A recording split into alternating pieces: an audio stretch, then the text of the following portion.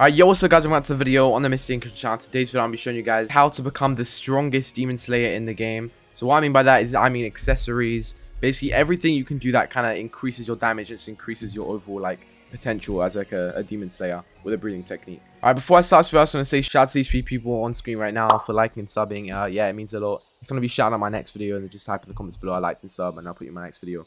Also, check out my Discord, link will be in the description below. And yeah, enjoy. Alright, so as you guys might know, in the new update, they release these necklace type things. And what they do is, for certain breathing types, if you get, there's a necklace for every single one.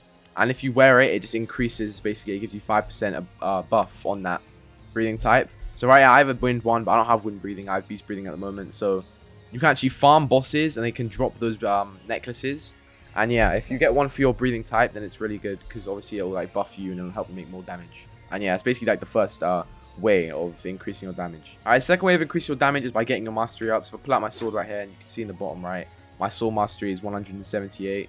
So yeah, there's going to be your sword mastery and your beast mastery. Now both of these, they're near. So your sword mastery is like when you slice people, how much damage that does. So obviously the higher it is, the more damage you're going to do, which is way more important because you breathe more of the time, I think. And your breathe mastery is, for example, when I do a move, how much damage that move does. So what I recommend doing is, for this, you can follow multiple different guides. I already do have a mastery guide on YouTube, so you can check out that video. But yeah, basically I just show you guys how to increase your mastery. And yeah, so that's mastery. Alright, now the last and final thing is your level. So this is also going to increase your overall damage and stuff. So what you need to do with your level is, I recommend leveling up. So by doing that, I mean do missions. If you're a demon, then you're going to have a demon in the bottom. If you're demon slayer, you're gonna have a crow. But yeah, basically what you can also do is, if you go to the starter village, if you do the starter mission, it's really good for XP and stuff, so you can get your level up quite high that way.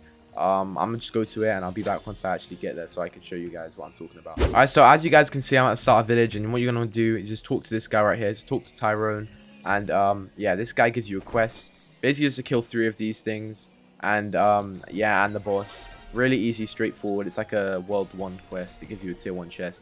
So yeah, I recommend just farming this quest out. This got me really a lot of levels really quick. You can also do dungeons, and dungeons you can buy XP with the points. So that's another way of doing it.